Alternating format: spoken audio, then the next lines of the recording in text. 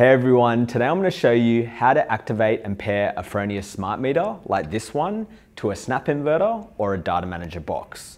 Now this video relates to any of the meters that I've listed here. The Smart Meter IP has its own separate video and I've put a link to that in the description below. Now the first step is to activate the inverter's Wi-Fi access point, connect to it with a smart device and head to the generic web address 192.168.250.181. And if you don't know how to do this, I've put a link in the description below. Okay, so once you've completed that step, you'll either be in the inverter's web interface or web UI if the inverter was already commissioned. If the inverter wasn't commissioned, then you'd be looking at the commissioning wizard. So I'm going to show you the first way, which is through the inverter's web UI. Once in the web UI, navigate to Settings on the right. You will need a service password to set up the meter, which can be configured in the password section on the left. If a password has already been set and you don't know the password, you can reset it via the Solar SOS app. There's a video which shows you how to do this, and I've put a link in the description below. In our case, a service password has already been set. To activate the meter, navigate to Meter on the left, and you will need to log in with that service password.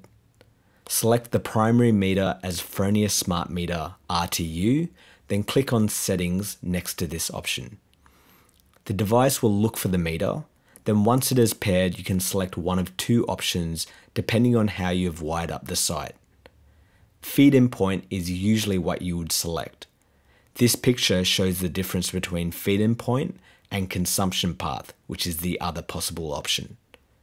If you're setting up a WR meter, then you would also enter the primary rating of the CT as shown here. And it will also ask for the grid type, which will usually be set as default for Australia, as shown here. The process is similar for the 480 volt UL meter or the 240 volt UL meter, but just note that the grid type options are different. Note if you're installing a 50 kA smart meter, you would enter in the CT ratio on the screen of the meter itself. Once you have completed these steps, click on OK, and then click the tick button at the top to save the settings. And now I'll show you the second way, which is through the inverter's commissioning wizard. If the inverter or Datamanager box hasn't been commissioned before, you can also set up a smart meter in the technician wizard. Proceed through the wizard, creating a system name, selecting the time zone, and so forth.